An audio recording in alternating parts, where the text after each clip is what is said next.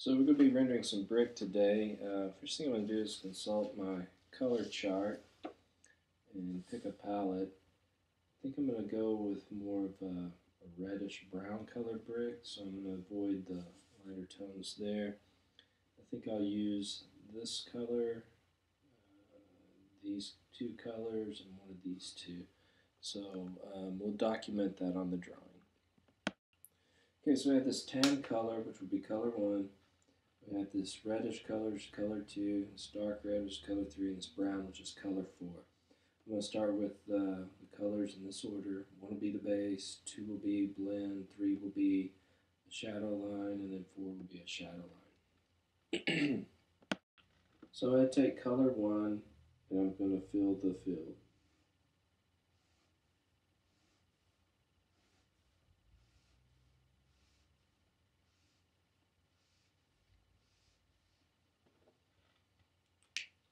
And I'm going to take color 2 and do some accents as well.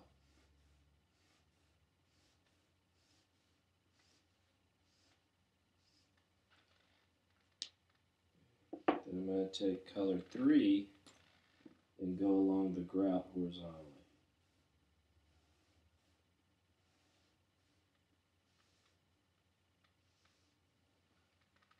Okay, then I'm going to go along the grout vertically.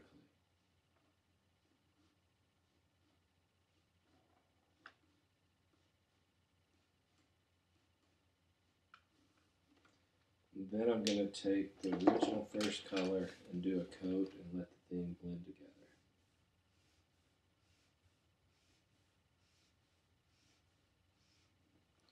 I'm going to let this dry for a minute.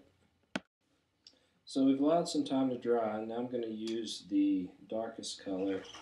I'm going to go right along the grout line.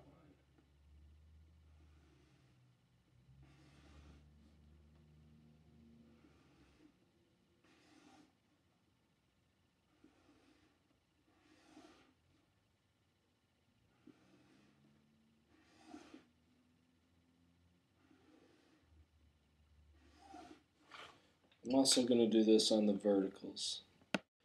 After that, I'm going to take the first base color again and do another wash over the top to kind of let things blend together. I'm going to take another pass with the second color.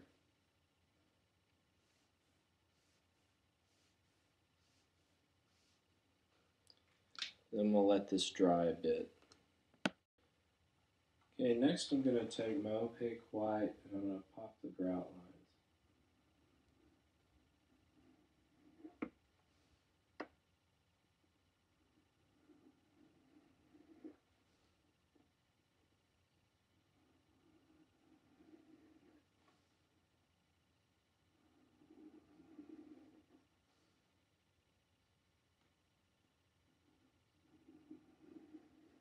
I'm going to repeat this process for the vertical grout lines as well.